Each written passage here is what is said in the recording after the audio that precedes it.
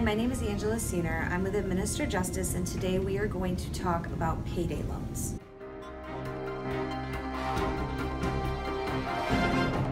Today we are going to talk about four main issues relating to payday loans. First issue is, what is a payday loan? Second is, how do the interest rates affect you and your family? Third, we're going to talk about some other predatory lenders. And lastly, we're going to talk about ways to protect yourself. So first, what is a payday loan? A payday loan is a partial advance on your next paycheck from a loan provider, which is given at extremely high interest rates. So what's the difference between getting one of these payday loans and cashing your check at the bank?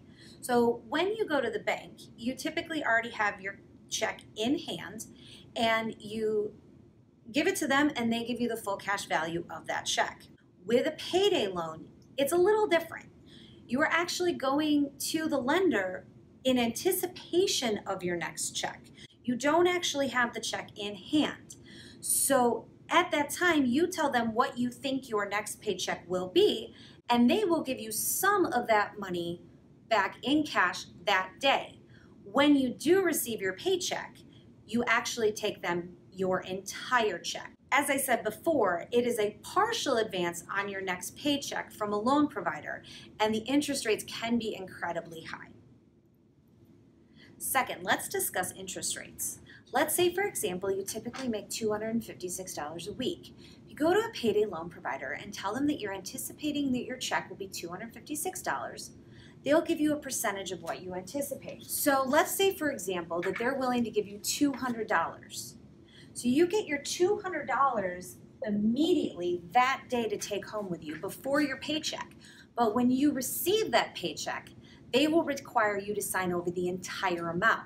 In other words, they're charging you $56 in interest, which, to think about it a little differently, that's 730% interest. For comparison, a typical credit card only charges you between 17 and 22% interest.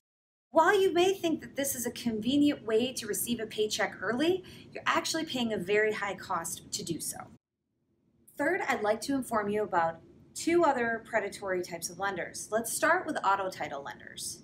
An auto title lender will give you a loan and use your car as collateral. In other words, they'll give you a loan when they have something of value in hand, in this case, namely the title of your car.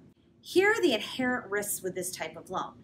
Much like payday loans, they also have incredibly high interest rates. While I can't give you any specifics on the numbers, it kind of varies lender to lender, it's incredibly important to read what you're signing and know what interest rate you're going to be paying. Secondly, if you fail to make a payment on these loans, the lender has the right in most contracts to actually repossess your car, sell it, and then still come after you if there's any amount still owed on the loan.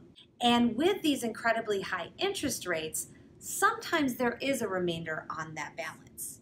Second type of lender I'd like to discuss today is a rent-to-own dealer. These retailers seem to offer an easy way to buy typical consumer goods like furniture, electronics, home appliances. For example, instead of paying the full amount on a $2,000 refrigerator, you could leave the store with a brand new refrigerator that appears to be at a very low monthly payment. But there's a catch.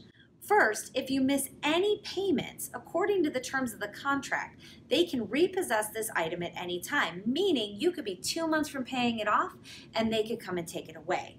Secondly, by the time you made your last payment, in many cases you may have paid about $4,000 for a $2,000 refrigerator. What appears to be a great deal, in fact, can be a risky proposition.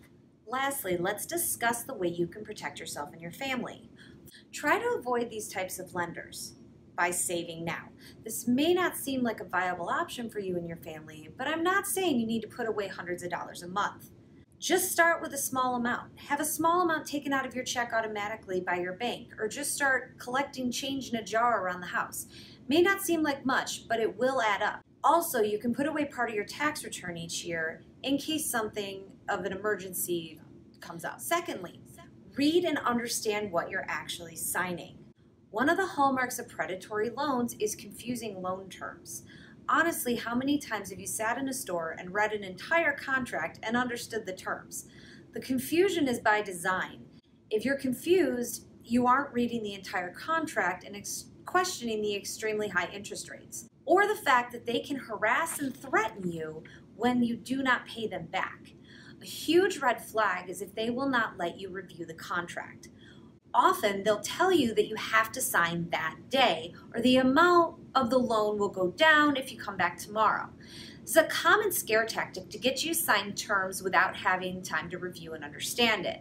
So if they won't let you review the contract, there's a reason, and you probably shouldn't be signing it in the first place. Lastly, you should look for the best loan terms and trustworthy lenders.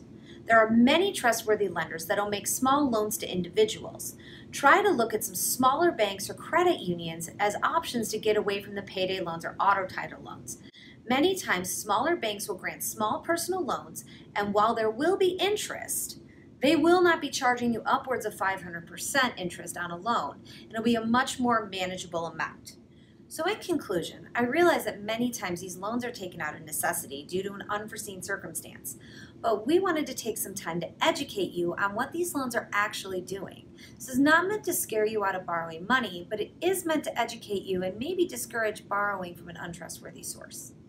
Thank you for your time, and always remember, if you have any questions about the contracts that you've signed, you can always contact us at Administer Justice and meet with one of our volunteer attorneys. Contact us at the number below. Thank you, and God bless.